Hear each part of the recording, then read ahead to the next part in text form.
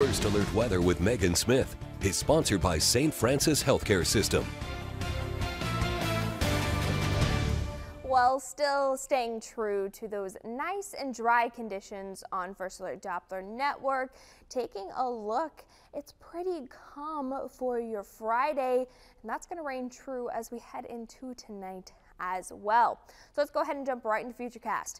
Well, we are going to see these southerly winds come into play for the next couple of hours. Now, this southerly wind is going to help boost us with these warmer temperatures.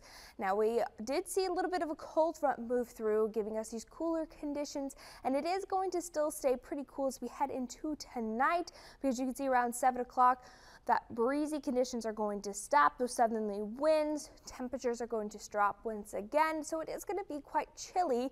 So I know right now there is still some Friday night football. They're in that playoffs game, so even if you're out and about for your weekend, kicking off that weekend, make sure you are kind of adding on a coat or just wearing some longer layers, as it is going to still be quite cool for this evening.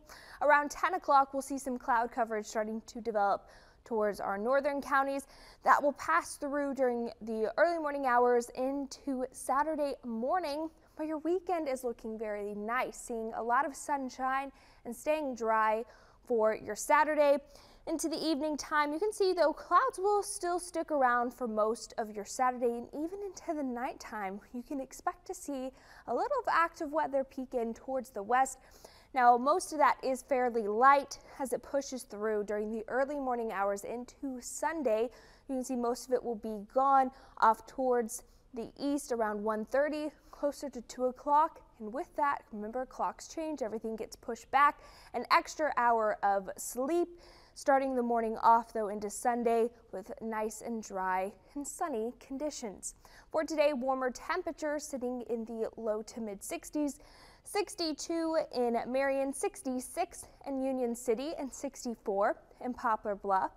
For tomorrow morning, still cool, but not as cool as we've seen the past couple of days. 44 in Cape Girardeau, 40 in Union City, and 46 in Mount Vernon.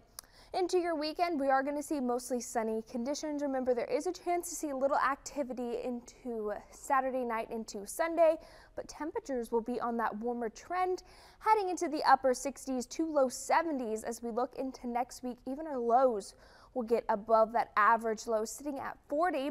However, active weather isn't completely gone. We can see about a 20% chance of rain from Tuesday into Friday of next week, but a slow dip back in those temperatures in the upper 50s by Friday.